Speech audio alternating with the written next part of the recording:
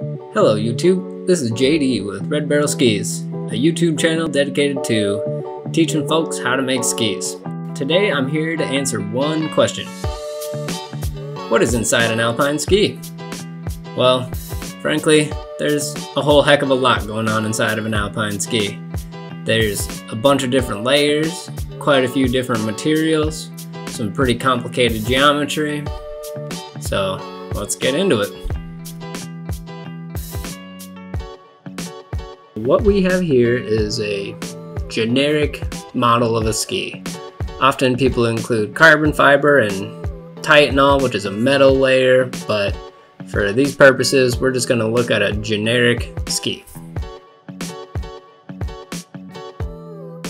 One point I must make is that I've modeled all these layers as two-dimensional planes, flat objects. They get the curvature for the tip and the tail and the camber once you put them in the press. So for just checking out what goes on inside a ski, we're gonna leave it at that. Starting at the bottom, the part that makes contact with the snow is the ski base. This part is made of a high-density polyethylene sheet. You can order it either sintered or extruded, and in different grades.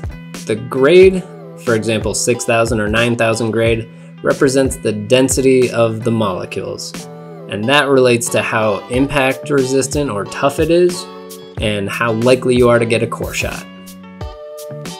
It comes in a variety of colors, even natural or transparent. That way you can put some graphics underneath that can be seen through. Often companies will cut out different puzzle pieces of logos and graphics and assemble a base to give it more character. I like to add a small recess to the base for the metal edges. You can also wrap it around the tip and the tail, but the metal edges come from the factory hardened, and so you'll want to anneal it or heat it up till it's bright orange and let it cool down slow to get that tight curvature. The metal edges have a whole bunch of little holes going down their length. These are like little pockets that the glue seeps into to help hold it on. Also, the profile of the metal edges wraps around the base. This makes sure that your base is flat and gives more surface area for the glue to make contact with, holding your edge inside of your ski and not halfway down the mountain.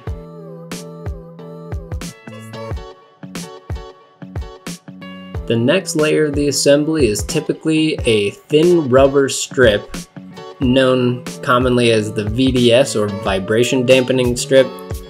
This layer helps reduce chatter as you're carving down the mountain and also gives a little better adherence between the metal edges and the rest of the ski. The next layer going up is fiberglass. This can be exchanged or reinforced with Kevlar or carbon fiber or Titanol depending on the performance characteristics you're trying to get out of your ski. But this, along with the core thickness and the other layer fiberglass, are the main contributing members to the overall stiffness and flex of the ski. At the heart of the ski is the core.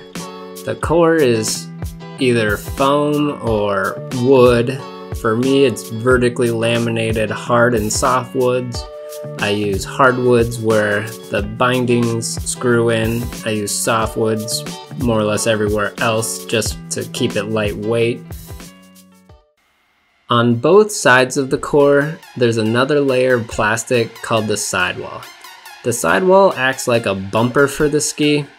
It helps prevent moisture from getting into that wood core, and it also stiffens it up, thus reducing chatter and vibrations, helps improve dampening and overall edge hold, and is typically only found in the high performance skis. Another construction style called cap construction is where they wrap the fiberglass over the wood core all the way down to the lower fiberglass layer, but all the skis I make have a full length sidewall.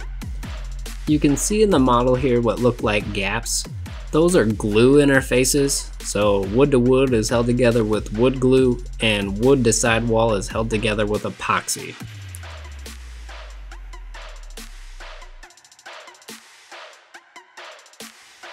In front and behind the core are tip and tail fill. These are high density polyethylene sheets once again, but they are sandblasted on both sides. The base material is sandblasted only on one side. It also has a slightly different thickness. Next, we have another layer of fiberglass. I usually use around 20 ounce per square foot triaxial fiberglass. Triaxial means there's fibers oriented along 3 different directions, usually parallel with the length of the ski and then plus or minus 45 degrees. And finally, the top sheet. The top sheet is, surprise, surprise, another layer of plastic, but this time nylon. Nylon is a little more durable and it pairs well with the process of dye sublimation. That is how you get the graphics onto the top sheet.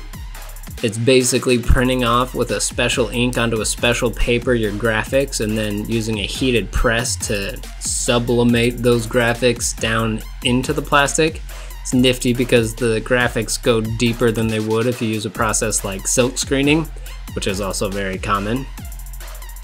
So yeah, that pretty much does it. That's what's going on inside an Alpine ski. If you like my videos, please like and subscribe. I'm going to be doing monthly videos. I appreciate you sticking through this one. It was pretty long.